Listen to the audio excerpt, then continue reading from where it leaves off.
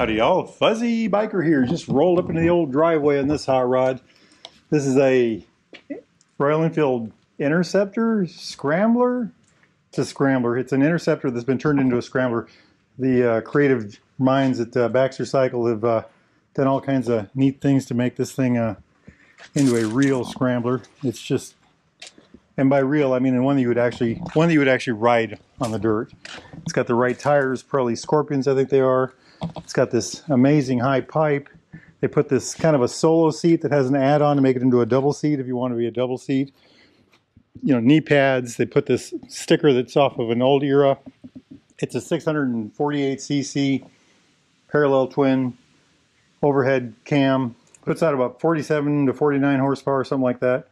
39 foot-pounds of torque. That's 53 Newton meters. But look at all these other things they did to it. These Motone knee pads. Bon Vent seat. You know, I already said that. With this little rack on the back, by the way. That's part of the seat system. They have a couple of these left in stock. All of the stuff is in stock. Or all of this stuff should be available at Baxter Cycle. You know, this tank strap. Beautiful tank strap. Motone knee pads. These stickers here for the tank. These grips. This is something I'm fighting with right now. They're new. Usually grips like this, they wear in with your hand stuff, and over time they get sticky. These are still pretty slick. So with my gloves, they've been a challenge. They put these wider bars on here, and this Royal Enfield headache bar. Looks like it has bar risers. Oh yeah, it does. They put bar risers.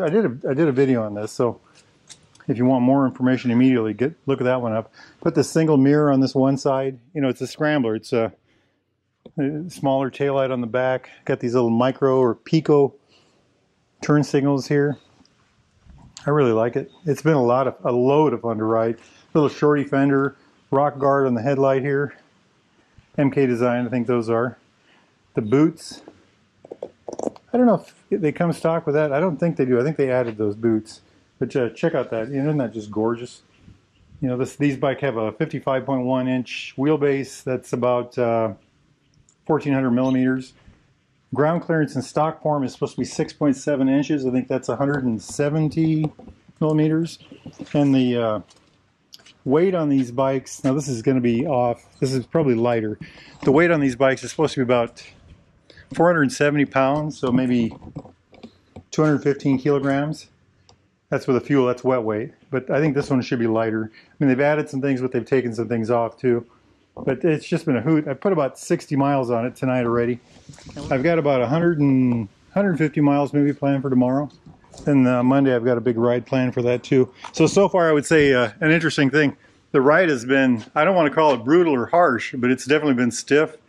And I've been riding it pretty hard. So, you know, I've deserved that rough ride, I guess. I've been using it like you would use a Scrambler.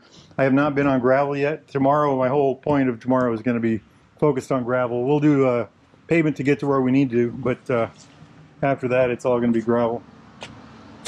Amazingly, this bike has a center stand still. A lot of times I'll take those off. I'm going to save a few pounds. Look at those pipes. Isn't that just amazing? Amazing. Just beautiful. You know, great work on their part. Oh, I think that's a tech guard on the oil cooler there. I already pointed out the sump guard. Just, I like it. So far, I'm just in love with it. It makes a very interesting sound. I think it's a very good sound. It's the kind of sound that your neighbors will get sick of. I plan on wearing earplugs tomorrow. I didn't wear them today. Even with my full face helmet, it could certainly use earplugs. Isn't that just, it's a very interesting look.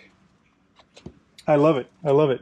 So they have built, so the guys at Baxter's have built a whole slew of these Interceptors, and they've got another one that they got another one coming that I really want to show you. I'm really excited about that one.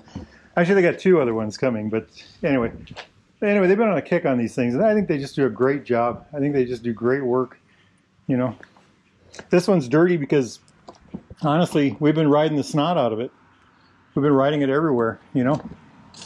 It's gotten a lot of gravel. There's the blinkers, rear blinkers, or you know, right, left. So it does have blinkers on it now.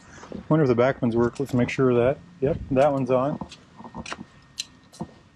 Yep, so we do have blinkers. That's good to know. Wonder if I can check brake light. Yep, there is a brake light. Good to know also. Maybe I should have checked that before I left the shop, huh? And of course the headlight. Yeah, it's just been a hoot. I've just had a ball in it. I have just had a ball in it. And on that note, catch up with me later, my friends. We're going to do a couple videos on this hot rod. It's going to be a lot of fun. Wahoo!